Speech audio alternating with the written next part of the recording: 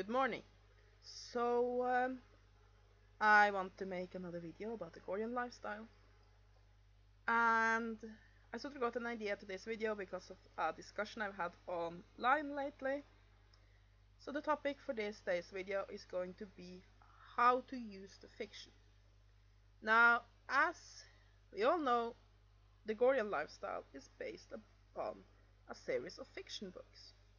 And of course then, some of the difficulties in being a Gorean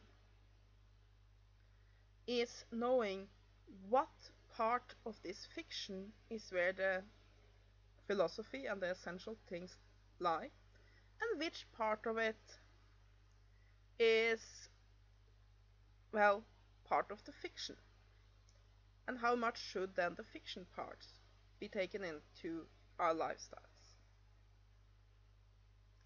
Now, for example, well, let me first start with the discussion that inspired this video.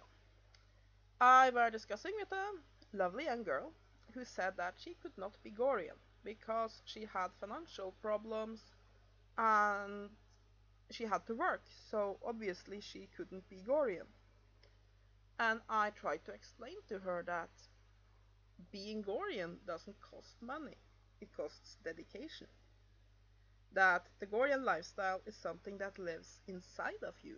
If you accept the philosophy as part of your lives, then everything you do becomes Gorean. Like when I cook spaghetti, that's Gorean because I am Gorean. Yeah, of course, 5 minutes later, a so-called free man showed up and told me that he couldn't listen to this anymore because he had been reading the books 4 times and had been studying them for years. Okay, and clearly I was completely wrong because there was a lot of pasta restaurants where he lived, and I was saying that all of them then were Gorean. No, what I'm saying is that when you are Gorean, the things you do becomes Gorean, but never mind, this is a little bit of a derail. Anyway, what he then goes on to tell me is that no, he identified with, and I'm going to mangle these names because I'm horrible at pronunciations, the Chulaks, and he had gotten replicas of their weapons made and it was training with them every day, so clearly he was Gorean. And he goes on to refer to himself as a Chulak. So no, you're not, you're American. Chulaks are a race of people in a series of science fiction books. You're an American. Now, I think that if getting replicas of some of the Gorean weapons and training with them makes you feel closer to the philosophy, then all is well. Then you can, by all means, do that. But that's not what makes you Gorean. Basically, the weapons, the peoples, and all of this are part of the fiction. It's not part of the philosophy. It's like sometimes just for fun, me and my 3 companions say we are Torvaldlanders because we live up here in Norway and we are very proud of our Viking ancestry, but we really aren't. We are Norwegians. All of that is part of the philosophy. I can sometimes say that, oh, I'm going to have a cup of black wine just for the fun of it, but of course I am having a cup of coffee. Now, I've had other debates with people online. Excuse me, my hair is being annoying. Sorry. Anyway, like I said, I've had discussions with people online and also real life who's saying that, well, I don't like any part of the fiction mixed into it at all. Like calling chicken for yellow bird or coffee for black wine and so on, it's all bad. And I don't agree. I think that sometimes including these pieces of fiction, these elements of the fiction can help us get a closer relationship with the philosophy. It's like when I was a slave, we had a Turian style color because we could have used anything for a color. But at least for me, it was important that it was a Gorean style. And of course, that's part of the fiction, not the philosophy. The philosophy doesn't give a shit what your color looks like. So, the same with how free women are dressed. That I'm gonna make a video about that. But just for now, if I had been wearing what I'm wearing today, pants, a singlet, and with my hair loose and been walking around on the streets of R, I would have been arrested and enslaved like this. But I'm not living on the streets of R. I'm living in Bergen, Norway. So, yeah. Now, where I think the problem with taking elements of the fiction comes in is when you let that block your view of the philosophy. Like the gentleman I was having a discussion with obviously do. Basically, it doesn't help to say, oh, but I believe in the natural order and I train with weapon replicas every day. Okay.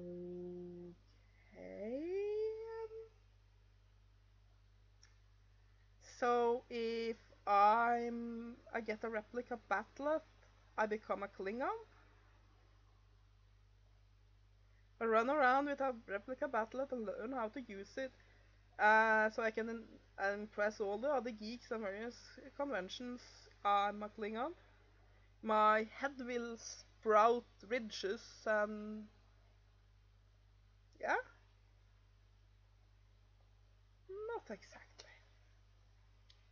Basically, what this person has done is let the fiction completely cloud him. And that is also the arguments of those people who are very much against using any elements of the fiction. That basically it is easy then to get trapped in that. It's easy to get trapped in the robes of concealments and the black wine and the weapons and all of that. And it becomes basically a Trekkie fandom. Because really that's what this person is doing. He is living a fandom, not the lifestyle. Basically, what the Gorean lifestyle is the philosophy. Now, this philosophy is based not just on John Norman's ideas, but on a lot of real life cultures. Like the Romans, the Viking, the Greek, Native American. There are quite a few more too. Spartans, basically, we can go on listing these for quite some time. Basically, it's a mix of ideas from these cultures, mixed in with quite a bit of Nietzsche. And then this author has mixed in his own ideas. And this mixture has created a philosophy that some of us who call ourselves Gorean find very appealing and find to enrich our lives. And first of all, this philosophy is much more than the natural order. And also when that's the first thing they say, that I'm a Gorean because I believe in the natural order, you can guarantee that I have misunderstood the idea of the natural order. And what they mean is, I believe that if I have a penis, I should rule over every woman. Which is not the natural order. So, yeah. Basically, if I went to a Gorean event, I might like to dress up in robes of concealment. I might like to wear something like a sari and cover my head and possibly my face and so on, because I would enjoy connecting myself to that element of the fiction. In my everyday life, I do not wear that. I wear everyday clothes and I show cleavage. Now, for some Gorean women, they don't. They always dress very covered up. And another Gorean woman I talked with, she was very concerned with it being very ladylike. It was not so much that you should cover everything up, but it should be very ladylike. So she dressed like Bree in The Desperate Housewives. And all of this are basically you take your idea of the robes of concealment and implement it in your life.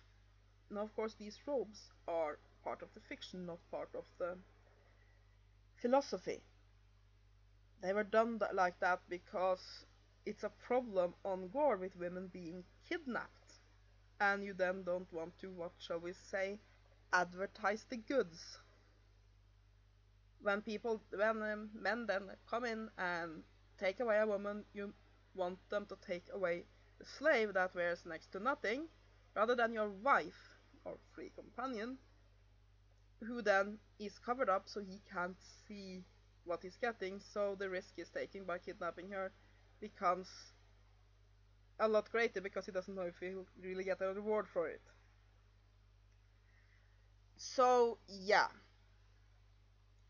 All these are part of the fiction, but for some people, including those parts of the fiction is important, and I'm in support of that. Like I said, I like calling coffee black wine at times, I like wearing robes of concealments at times, but I keep in mind that these are basically part of the fiction, it is part of the fun elements. The lifestyle itself is based on the philosophy. Understanding the philosophy and incorporating that in your life, in your everyday life. And the philosophy is not about the swords. It is not about the slaves. It is about an attitude to how you see life. Therefore, when you are a Gorean, when you play a computer game, you are Gorean. When you walk your dog, you are Gorean. And when you have sex with your slave, you are Gorean. One of these things are not more Gorean than the other. Now that is not saying that playing a computer game is Gorean. But whatever you do when you are Gorean becomes a Gorean act. Because if you live according to the philosophies, then everything you do will be an expression of those philosophies.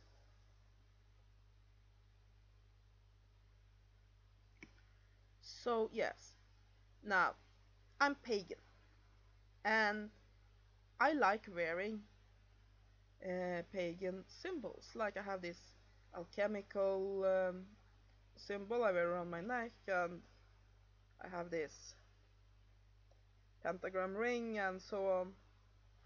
But of course, these things are only props. I wouldn't be any less pagan if I ripped this pendant off my neck. I like wearing these things, and I can often wander around with crystals around my neck and look quite the new ager with flowing dresses and so on, because I like to express my faith and my views that way. Including these props makes me feel closer to my faith. And it is the same with Goreans and using parts of the fiction. For some, it makes them feel closer to the philosophy. The problem is when this overshadows the philosophy. We have a saying in Norway of not seeing the forest for all the trees, and that can definitely become a danger here. So basically, you can train with your Chulak weaponry all you want. It doesn't make you Gorean. It's like there's a swords training group here in Bergen. It doesn't make you a knight or someone living in the 1200s, and it doesn't make you a Viking either to train with these weapons. Now, for some people, learning how to use a Viking sword, for example, or a Viking axe, can help them feel closer to their ancestry. I definitely felt that when I started to learn how to sew, because women throughout the ages has been making clothes, sewing, embroidering, and so on, and it made me feel closer to women through the ages. But it doesn't make me a Renaissance or Middle Ages woman, even if I learn how to sew. So yeah, basically, I think that the Gore lifestyle is based on fiction, and sometimes including elements of that fiction can help you understand the lifestyle better. It can make you better implement it in your life. But you have to keep your eye on what's the philosophy and what's the fiction, and remember that it's the philosophy that's important, not your sword, not your colors, not your robes of concealment, and definitely not your veil of bird and black wine. So yeah,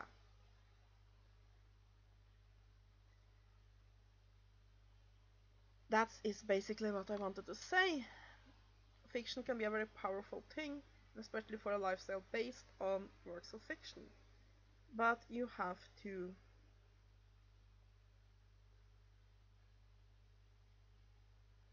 accept the philosophy into your heart first. Then all the others can follow if you want it or if you don't want it. But you can be a Gorean even if you live in a situation where you cannot include any parts of the fiction. Where you don't have a slave, you don't have a sword, you don't have any of these things. You are Gorean by how you live, not by how many elements of these trashy 1960s and 1970s science fiction books you manage to cram into your life. Because that's more Trekkie behavior than Gorean behavior.